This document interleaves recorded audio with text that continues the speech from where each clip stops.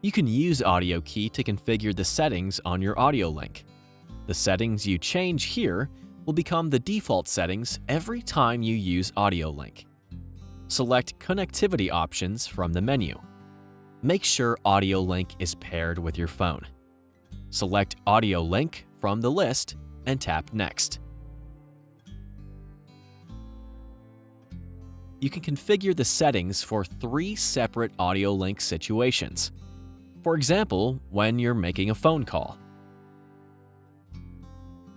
For each situation, you can select whether you want to stream automatically to your left processor, right processor, or both processors. You can also choose whether you want to hear sound only from your AudioLink, or if you want to hear a mix of sound from AudioLink and from your audio processor microphones. To hear a mix, check the box. If you'd rather just hear sound from your AudioLink, uncheck the box.